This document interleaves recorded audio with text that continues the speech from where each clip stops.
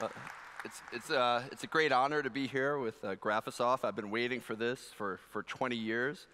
Our office, we're early adopters of the software. And when we just started the firm, one of my friends actually from high school, I went to an architecture program one summer, and he said, he started selling ARCHICAD, and he said, you guys have to use this. It's going to change your business. Well, we didn't really have much of a business then anyway, so we just said, let's do it. And so we've been using it for 20 years, and actually the director of our Swiss office is here as well, and he's been using it as well for that long. So I'm going to show you some things. Everything has been done with ARCHICAD. Much of it has been done with Rhino as well, because we're using the software to model things in a sort of very interesting way. But most importantly, for us, architecture is about connecting. It's about connecting to the environment. It's about connecting with each other. And we are the most connected species to ever live on the planet, but yet we're also the most disconnected. We're always other places. So the architecture that we do tries to help people reconnect with the world around them and reconnect with each other. And you know, this idea that we're sort of getting further and further away from nature is something that concerns us greatly. So while we use a lot of technology and other things, you know, everything we do, you know, really comes from the heart. And it's really about helping us get back in touch with nature because, you know, nature is, to me, the most beautiful thing, and our work is really not about the architecture itself, but how the architecture could be more submissive, and nature can be the star. So here you can see Angkor Wat a little bit taken over by nature, but this is what inspires us, because we did live in a paradise, and we're getting further and further away from that. So if our work could help us to get closer, we believe that we've been successful. The work is really about focusing on the beauty of what's around us that we take for granted. The flora, the fauna, the mist, the sky, the light of the sun, the reflections of the water. And we're always trying to get very connected to the place that we're working in. We call it the spirit of place. And you know, everywhere we work, we're always working with the local material, the local stone. We really look in a way that primitive societies began to how they had no choice but to live, where they used everything around them. So this is a project in Costa Rica. It's sort of hidden in the mist, but when the mist clears, you can see it. The idea is that it's one with the land. It's building with the land. The shape of the building is always derived by something for us. It's never just an arbitrary form. So in this case, it follows the fluidity of the landscape. And the building is meant to disappear, but yet create these incredibly heightened experiences. So this is really the only building that's visible, and we worked around all the existing trees on the site to create this moment where you're very hyper-connected to the water, to the sky, to the light. The sunrise and the sunset become special moments within the journey of the architecture, and this is really set up in that way, similar to the way primitive societies built. They really lined up buildings with the path of the sun and the moon. And here the architecture becomes incredibly reductive, but essential. You can see some of the existing landscaping, but the forms of the earth and the topography of the earth really dictate to us how we build and where we build. So we're always really listening very carefully to the land. And the first thing we're doing is modeling all these things in the computer. We, first of all, go to the site. We try to understand it. We like to spend time on the site, sometimes camping out there for days, watching the path of the sun, feeling the wind, you know, similar to the way like native tribes used to go to a place to feel it out. So we really try to get very in tune with the surroundings and then create the most sort of minimal yet amplified version of the project, where it really becomes about capturing and framing views. This is a project that we have under construction in Bali. It's a recreation, if you will, of a Balinese landscape. It's rice fields that become inhabitable. So for us, we want to create more nature. We want to create more landscape. We want to let the buildings become more recessive and disappear, similar to the way animals cloak themselves in their environment, this idea of camouflage. So we're using the local stone here, which is right under the earth, and recreating and reconstituting these landscapes. But it's always about heightening the experience and the connectivity to the place. So here you can see the terrace pools and gardens, and it's really about creating the most optimal way to experience the site. On a project in the Bahamas, we let all the native vegetation permeate through this structure and let the jungle sort of take over the building. We're also drawing from the notions of the local traditions, the way that they built on this island for hundreds of years, so with sunscreens and deep overhangs. And the house actually creates the most optimal environment, not by technology, but by just logic and sensitivity to the site, the way the house mitigates the breeze, and the way that it blends in with its surroundings. We didn't want to create a spaceship here, because this is an island that's been inhabited for 400 years in the Bahamas. It was actually the capital of the Bahamas. We wanted the house to feel like it was something that's been there for hundreds of years, but evidently it's not. But it's hidden, it's kind of blending into the landscape, blending into the local vernacular, really expressing the spirit of that place, using the local materials that have been used for hundreds of years, also the techniques that have been used, proven time and time again without technology, without air conditioning. Of course, there is air conditioning, but most of the house is actually air conditioned for all the time, more or less, except when it's not in use, when the windows are closed. So there's sliding glass walls that connect that. And you can see at night how it really creates this incredible atmosphere, and you're framing always the sky, the jungle, the way that it's really about capturing shadows and light. One very famous art collector in Miami was like, well, where's the art? You know, I don't see any of the art. I'm like, well, you know, that's the art. That's what we're trying to help people see, is the jungle, is the sky. I'm very inspired by the work of James Turrell, an artist who has these incredible sky windows. So here the architecture is reduced down to its essence, and the sky really becomes what's important with nothing to distract it. And here you can see the moon lined up on the equinox. No Photoshop in any of these, actually. So that's actually the moon lining up perfectly centered on the equinox. And it's not about the architecture. It's about what the architecture could help you see, what the architecture could help you connect with in a new way. And the house really becomes a way to see the site and see the way the place changes. Whether it be rainy or sunny, the sunrise, these moments become more important than they were before without the house. And really, ultimately, you're about the place. You travel around the world. Design, in a way, has become homogenized. So we're trying to go backwards and get a little bit more into a primitive mindset. This is a house that we did in a more urban condition. This is for the movie director, Michael Bay, who likes to blow things up and really creates tremendous spectacle. And another artist that I've always been very fond of is Donald Judd.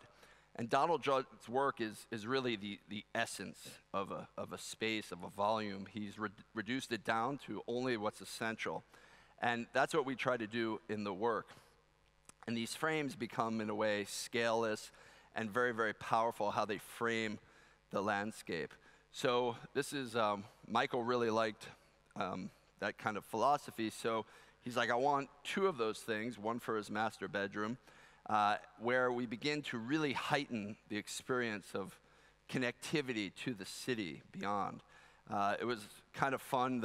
He had a birthday party to warm up the house, and I had the opportunity to tour not only him, but Steven Spielberg and Jerry Bruckheimer, many of the Hollywood bigwigs who created all these movies that I really loved as a child and still do today. And it was really great to hear Steven Spielberg, like, you know, his jaw drop when he went into this bedroom. So it was really a great experience. But the house really is very silent. Many of our clients live in very highly stressed worlds. Their businesses are incredibly demanding. So we always try to create a very serene environment for them to exist in. So it's the materials, it's the textures, we're dealing with notions that are probably more aligned with classical architecture than contemporary architecture. As you can see, even in this moment, there's a courtyard, it's created the sense of procession that enters to the house, and then you have sort of a piazza in the middle where you can go from very different places of the house. There's this really beautiful room downstairs that is the pool cabana. And Michael wanted to have some sloped glass, so we found a moment in the project. And he wanted the window to operate, which was kind of a challenge because the window is about 15 meters wide by about 10 meters, well, maybe less, maybe about 7 meters long. And we needed to operate it. So it kind of moves like this, which is quite exciting. And scary at the same time because he wanted his people who did his props and sets to build the window. And they never built anything architectural before, and they did an actually incredible job. But the idea is really to create an infrastructure for life. That's what we're doing. We're crafting these moments. We're creating and thinking about the experiences of how architecture can enhance people's lives and really adapt to the place and celebrate the place. So here's a view of sort of the quintessential LA from above. That's actually one of the Pritzker's homes down below, so I don't know that'll help us ever with a Pritzker Prize, but we're looking down on him. But it was really an incredible project. All this was done in ARCHICAD, which allowed us to change the house infinitely, because Michael would one day wake up and say, I want the room 10 meters. The next day he would say 15, and we were pouring concrete. And so it was great to have a very integrated model on the building. I was allowed to stay at the house once. Michael always said that I could stay there. And but he only allowed me to stay once. And I caught this picture in the morning. I woke up and was photographing everything and captured this picture. And I think this picture really speaks about the essence of what we're trying to do. You're floating in the sky between the landscape, and it's really a beautiful heightened experience. And this is the pool that sort of cascades down these stairs. A friend of Michael's, a very famous furniture designer, owner of a lot of showrooms, a woman by the name of Holly Hunt, went to Michael's house, and she was working on a project for herself in the mountains. And she wanted something really special, and she'd been working with all different architects from around the world. None of them have used ARCHICAD, so that's how we won this competition. And we ended up getting this project. And our idea was actually to create something that's always a part of the landscape, and let the spaces and the sequence and the sort of logic guide us, never to do arbitrary form. Even though we're using all the Rhino and the incredible modeling software and the power of that, we really never try to let that generate anything. It's really kind of from camping out on the site. We spent a night, actually my family was with me, camping out on the site, really understanding the rocks that are there, and everything is sort of built of that. So here you can see the sort of entry sequence. I had actually lived in Japan after I graduated on a fellowship, so Japanese gardens and the way Japanese architecture frames and sets up relationships with nature is something very, very important to me as well. And really, it's about how this project creates the most pleasurable environment and how it helps you see the place that surrounds you. Here is the entry sort of atrium. There's always sort of a circulation system that becomes very clear and allows you to go to different parts of the house. And then creating the center of the home becomes this hearth, the fire, and that really becomes a very powerful moment within this mountain home. We like to do a lot of work in crazy locations. This is one of the wildest that we have. This is 3 hours north of Doha. We were asked by the Royal Highness Sheikh Musa to do a destination spa 3 hours north of Doha. That would be a global destination for wellness and research, and which was interesting because there was not many people really want to go to Doha, let alone 3 hours north. So we had to really dive deep and create something powerful for her. So this was the project. It's sort of the entire peninsula. These are the research facilities that exist. They're burrowed in the ground. I watched a lot of Star Wars as a kid, so there's a lot of references of Star Wars films and James Bond films, and always the bad guys have these incredible houses. But these are good guys, so they have cool houses too. But all that you see when you're in the desert, we don't want to alter the landscape. We're always about how can we make the landscape be the star, so we wouldn't want to alter it. So here we're kind of celebrating it. We flooded the interior just by opening up a little channel, so the entire inner valley becomes flooded with water. And this is the experience. It's something that you would never find anywhere. It's sort of this otherworldly experience. It's the idea that the building is almost invisible from the outside unless you're hovering, but it disappears except for that little entry point, but it's incredibly monumental. So we call this idea silent monumentality, the idea that something could be incredibly powerful, incredibly moving, but yet also nearly invisible. And here you can see just kind of that heightened experience of floating between the clouds and the sea. The centerpiece of this is this spa, which is inspired by the scale of Roman baths. I had the opportunity to live in Rome as a student, but with the sort of mystical quality of the Turkish baths, the light and the sort of atmospheric qualities of that. And it's really almost in a way like a sundial. So the passage of the sun allows you to understand the space. And here you can see, or barely see, this sort of floating object that rests delicately on the dune. We did not want to alter the landscape at all, but really focus on the place as it exists today and celebrate its uniqueness. Another project that we've been working on for many years is, it's not on Mars, but it's close. They filmed the movie The Martian here, and they didn't actually use any special effects to alter the landscape. This is the Jordan, this is the desert of Wadi Rum in Jordan.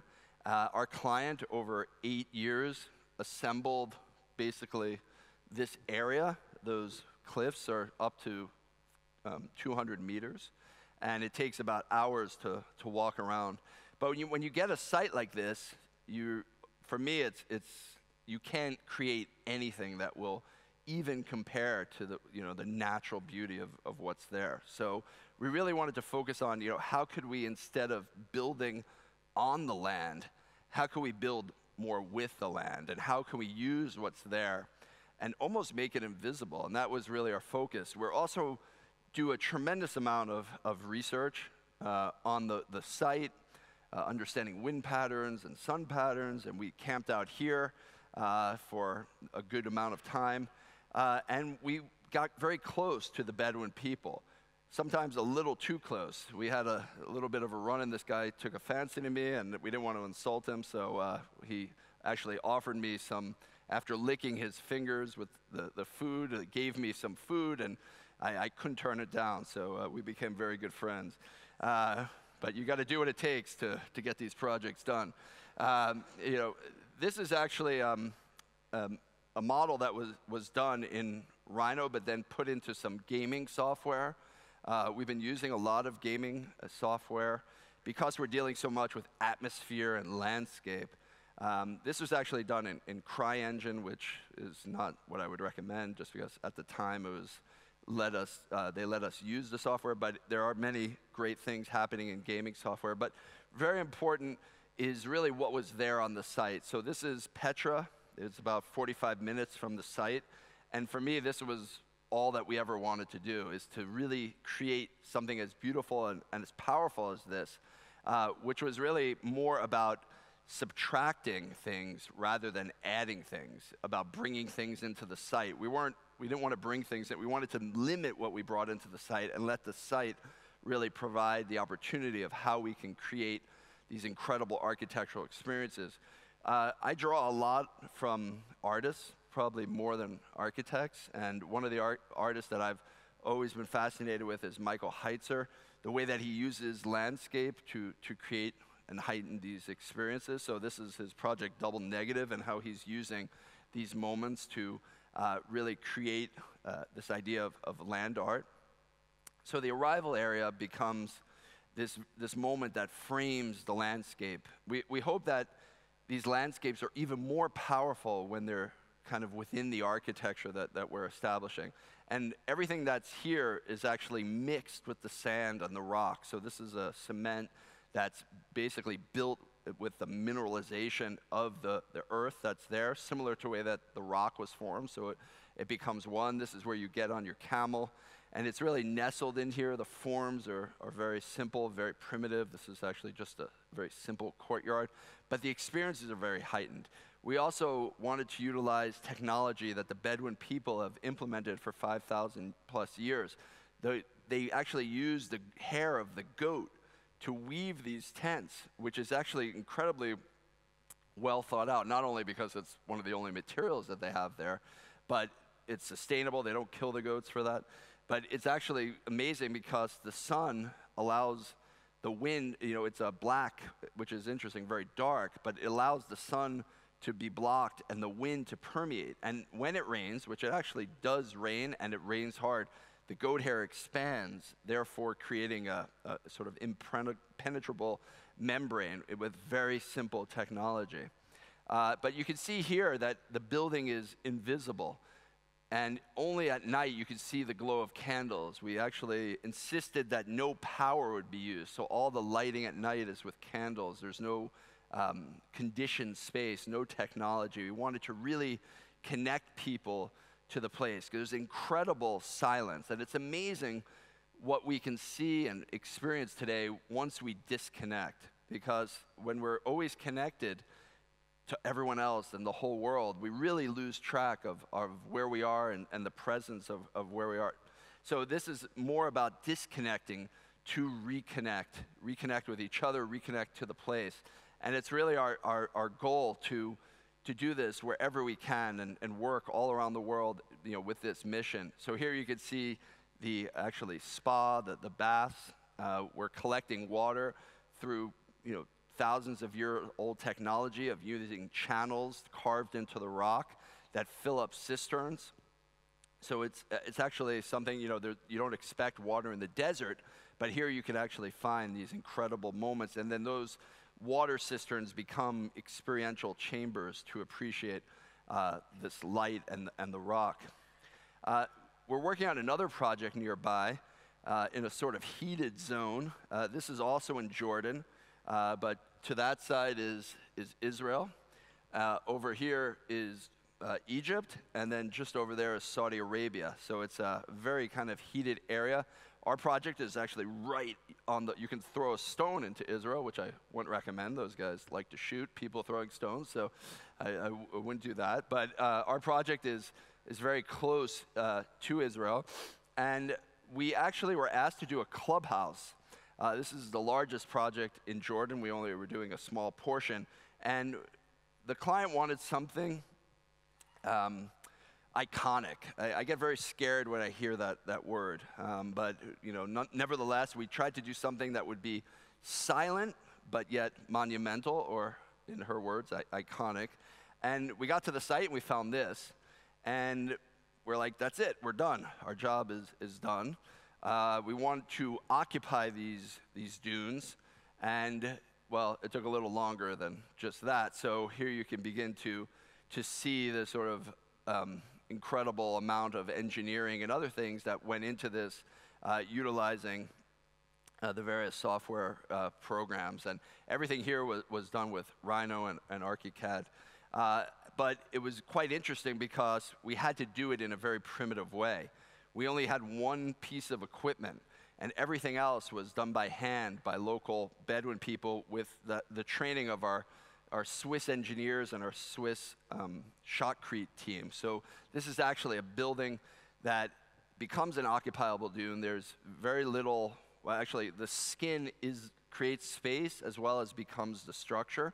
So this is how it exists, and it becomes this incredibly silent moment within the landscape, mimicking the valley that it exists within, but yet the experiences are incredibly heightened. And all this was done with very little skilled labor. In fact, very little. The tribal people actually had never worked in this method before, but it was also done incredibly economically. And the effect is something that is incredibly rich and incredibly tactile. It's not meant to be perfect. Actually, the minerals of the earth are there and present, so you get a lot of different colors and different experiences. But it's really about how this place can connect, as powerfully as possible with the landscape, as well as allowing the landscape to sort of permeate through and create this incredible atmosphere where breezes and the overall feeling is something that we're trying to hit. We're not like designing for only the eyes, we're designing for all the senses. And we really think about those very ephemeral things like feeling, like what feels good.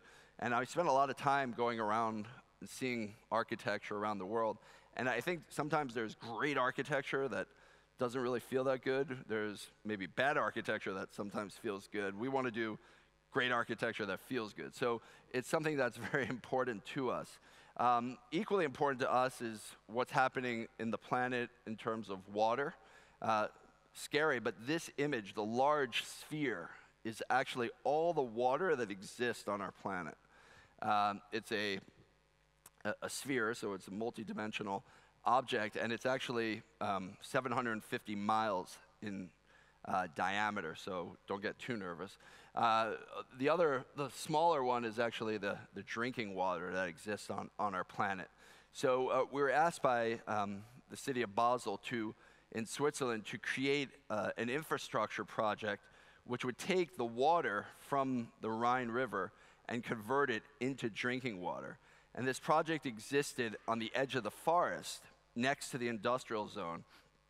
And we're actually using the forest as part of the filtration system.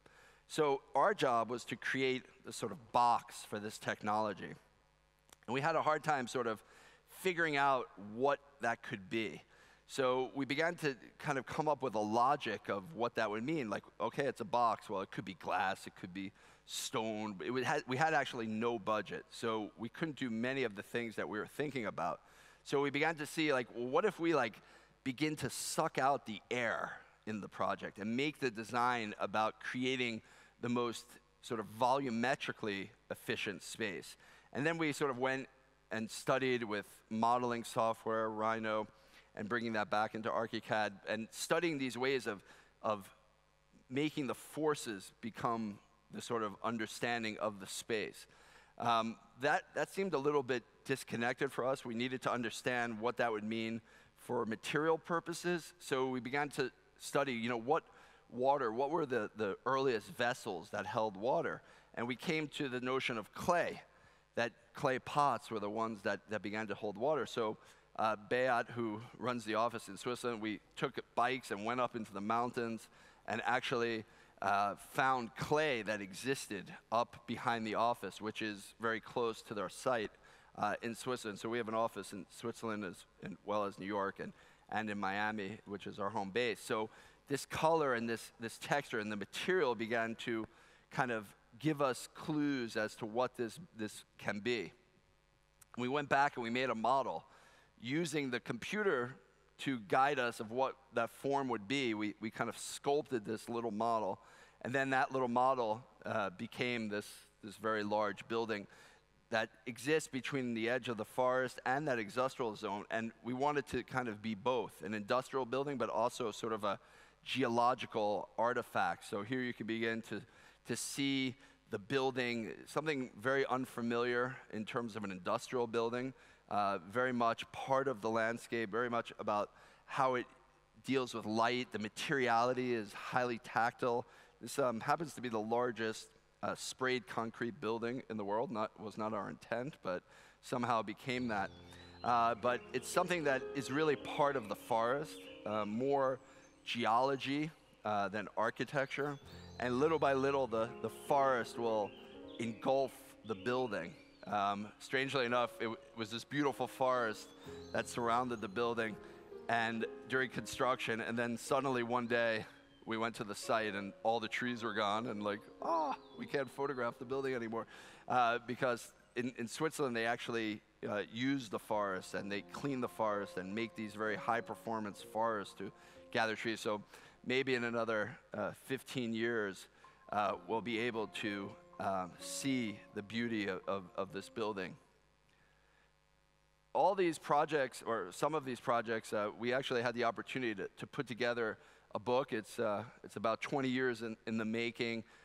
It's called Spirit of Place, and it's really a tactile experience of how to understand these projects, and it's a really beautiful addition, and we might have one outside later. But really, I hope that what I've spoken today is kind of given you a new way of thinking about how architecture and technology can kind of take a step back and become, more close to the heart and to our lives, and really get in tune with the world around us. So thank you very much.